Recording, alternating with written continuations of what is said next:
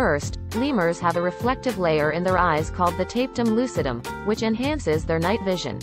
Second, lemurs have a specialized grooming claw on their second toe, which they use to clean their fur and remove parasites. Third, lemurs have a special adaptation in their wrists that allows them to rotate their hands and grasp onto branches with their palms facing downwards.